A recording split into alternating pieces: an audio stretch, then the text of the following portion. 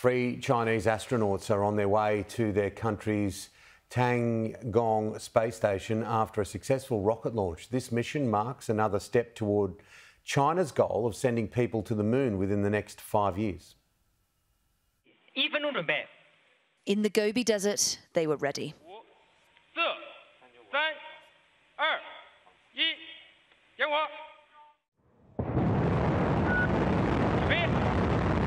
China's space program surging forward.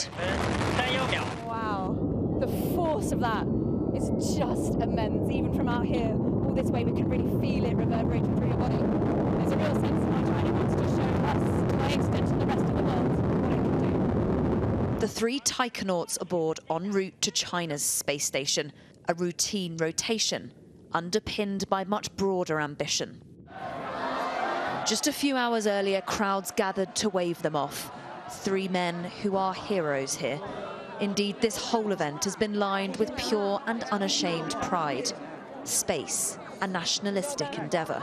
Yes, China #1. And just listen to the crew's commander. This is not about him, but his country.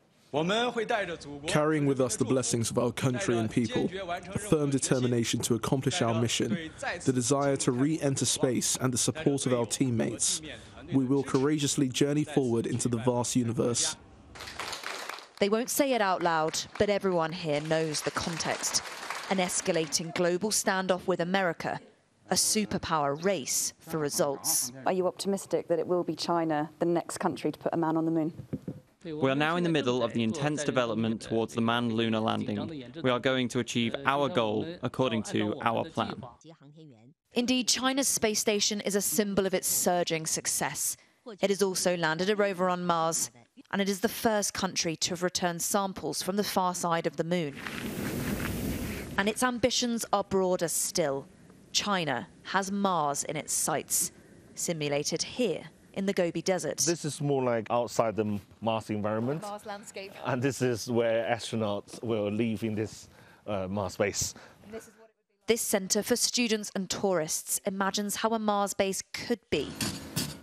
China does want to be the first to harvest and return samples, a truly groundbreaking feat. As a Chinese person, I would be very proud. There is no doubt. But what's more important is no matter who brings the sample back, it will promote the scientific and technological development of mankind. But experts say space is rarely just a scientific endeavour, and China is thinking long-term. As space is getting increasingly more accessible, more satellites being put up there, that also enhances the military and defense capabilities of nation states. That is why the US is watching China closely. It may still have the lead in space, but China is closing the gap. Helen Ann Smith, Sky News, in Zhou, Northern China.